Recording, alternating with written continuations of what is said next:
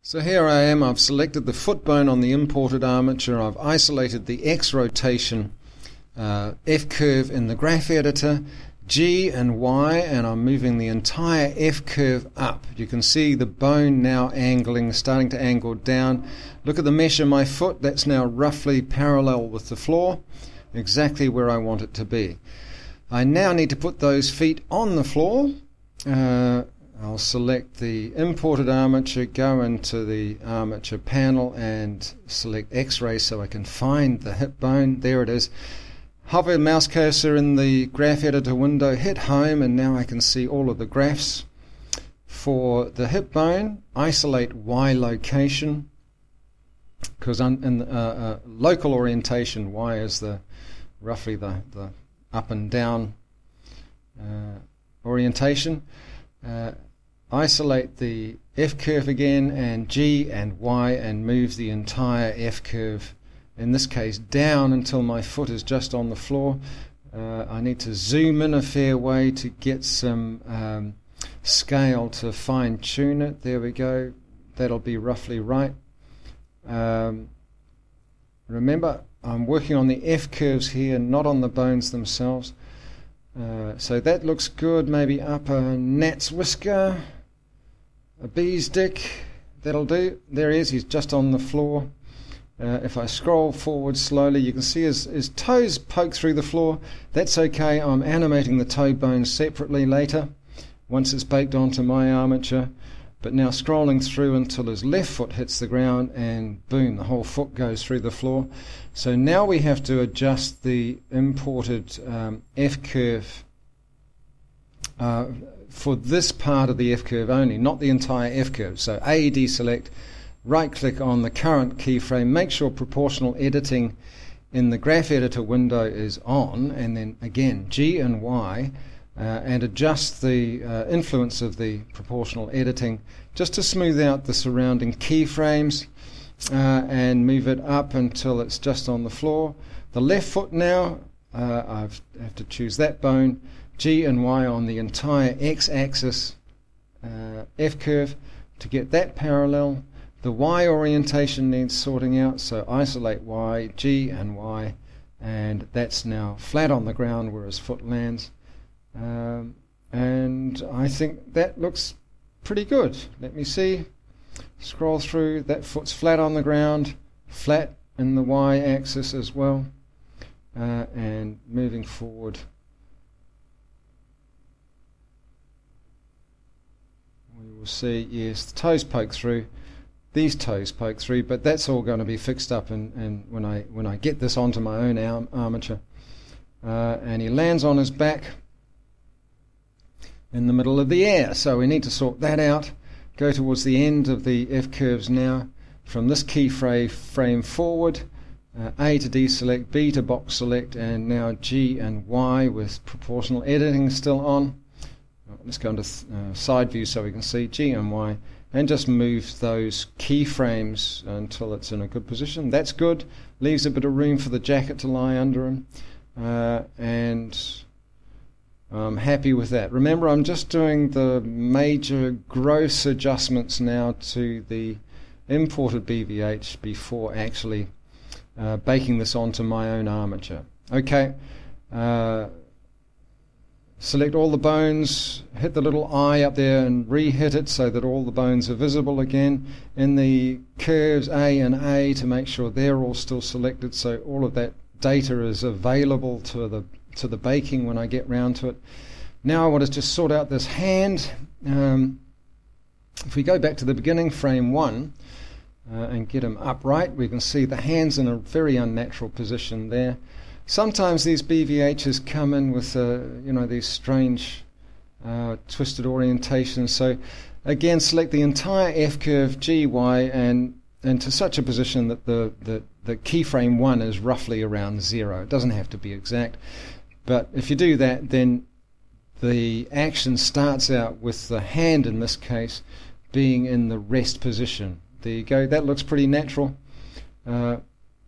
Reawaken all those F curves again, click on the little eyes. There we go. So we scroll through, the hand looks good as it is there, but I can see a real problem coming up here when that big adjustment happens. It actually looks quite natural while he's in flight, but then he lands. It's in that strange angle.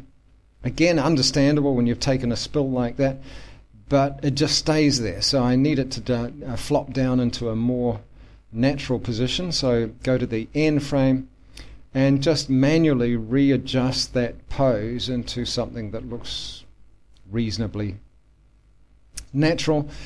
You don't have to spend too much time on it. This is a background character, as I say. It's not going to be really visible. Let's see what the other hand looks like. Yeah, that's okay. So a little bit more on the Y, bring it around. I, rotation, and boom. So the final frame now has this entirely new orientation. For now, I'm just going to isolate each of these axes again. A, deselect, B, box select, and delete just a heap off the end of the animation. A, reselect, find key on your menu panel there, go up to interpolation mode and Bezier. That smooths the transition from the penultimate to the final keyframe now that we've deleted a few. Select, delete, A to reselect, key, interpolation, and Bezier. And finally the X axis. A, B, and make sure you don't get that last keyframe. That's good. Delete. Key, interpolation, Bezier. Nope. A to select first, key, interpolation mode, and Bezier. Cool. Scroll through. Let's see, he lands with his hand in that funny place, but then over the final frames that falls down into a reasonable kind of rest position. That'll do. Oh, it looks a bit odd, but I'll fix that up later. I think I'll play with that a bit later once it's on my own armature. Now playing through, look at it, it's jittery. Again, these keyframes can be a bit unclean when they come in. So select them all, make sure they're all visible to the system again. And go down under key, further up, clean channels. Hit that. That can get rid of a few of the spikes and hollows. And as well, always did you just see there on the keyframes, Alt and O. Keep looking, Alt, O, boom. Just get Alt and O smooths out the keyframes. And so now he walks along, there's not a lot of jitter. In fact, it's nice and smooth, and boom, he lands on his back. So I'm happy. Get to my own armature, A and A, select all the bones in pose mode. Control tab into object mode, which is important. Hit animation on the tools panel. Bake action, frames 1 to 79, only selected. Visual keying, clear constraints. Make sure you hit the pose button and OK. And it will now bake that action, all of those rotation constraint actions onto my own armature. And we're done. If you go and go back into pose mode, there's the hip bone animation data baked onto it, spine, mid, and so on. Go into the constraints panel, no constraints there, they're all gone. The only thing moving my armature now is the animation data. Find the imported armature, select it, delete it, we don't need it anymore. And there we go, it's all done. Let's see. Go into the action editor, paste to rename these things into something that's meaningful so you can find it again later. Banana slip it is. Rename that.